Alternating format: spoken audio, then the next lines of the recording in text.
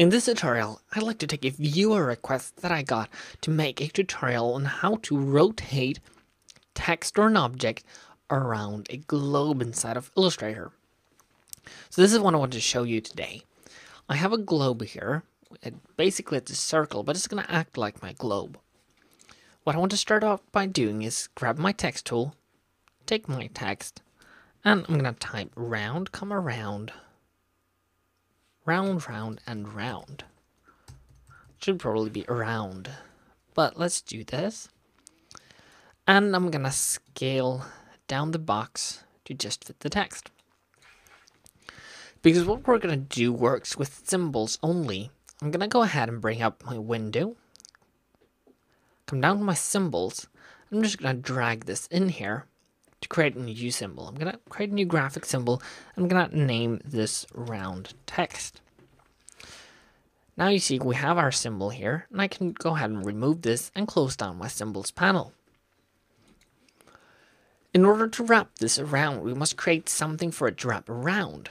And I'm going to do that by going into my ellipse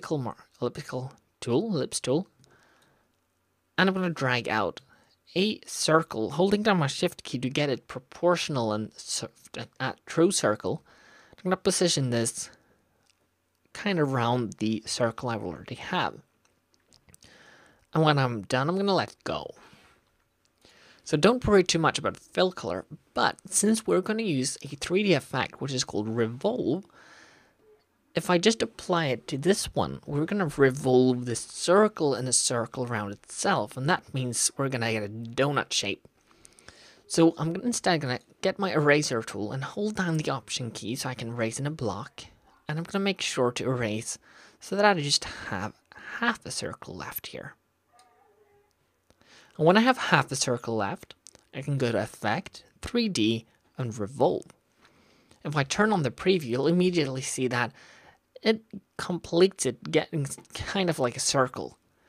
Before we go ahead and apply the artwork here, I'm going to set the surface to no shading, because we just want it to be, in this case, just solid black.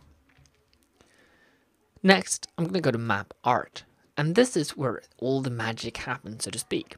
I'm going to create a symbol. And because we created the symbol round text earlier, I'm just going to apply it, and we're going to get this, and we have the ability to map this around. Now, because you see a shape here, and this is because the circle or the revolved bit is rotated, and the shape is rotated slightly. We have a side which is the night side, the back side. If I move it there, you see what I mean. It's the back. And I also have a front side here. So if I place it here, and if I have the preview turned on, you'll see what I'm doing. I'm going to slightly increase the size here of the symbol. I can even rotate it slightly if I want, even though that was a bit of a mistake. There we go. We have the text kind of wrapping around now. So if I click OK, and if I click OK to this, you'll see that I have something that wraps around here. And if I go ahead and I can reshape this circle here and reposition this and bring it in and out, you're going to get a much more dramatic effect here, and it's going to really be different.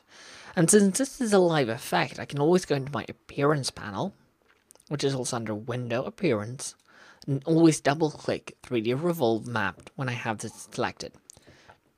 If I turn on the preview and then the map art, I can go ahead and continue to work with this, increase the size, reposition it, until I'm really and truly happy with the way it looks.